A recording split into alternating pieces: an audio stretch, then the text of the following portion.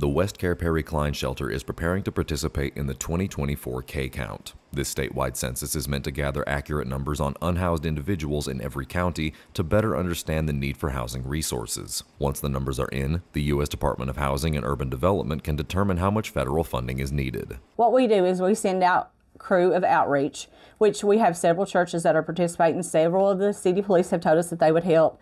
We try to call on firefighters, police, anybody that would see clients out in the weather, and we give them a form and they fill it out. So every person that we count, they do a statewide count of that. It's called K-Count for Kentucky, and that's how funding comes in. So the Kentucky Housing Corporation is the one that does the funding. They divvy out the funding, and that's how you get funding. You can apply for it by how many ever unhoused people you have in your community.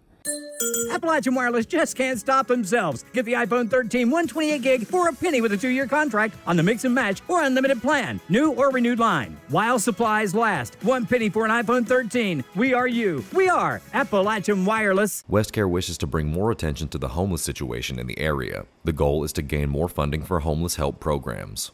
And last year, I'm pretty sure that ours said that we only had 3.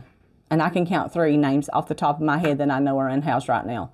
I want that number to go up just because I want to be able to prove that we do have unhoused people and we do need the funding. Because a lot of the funding goes to Lexington and Louisville. They're bigger cities, so they have a lot more unhoused people. And they need the funding, but we also need it too. So I want to make sure we get an accurate count this year because we didn't get one last year. Reporting for Mountaintop News, I'm Nick Collum.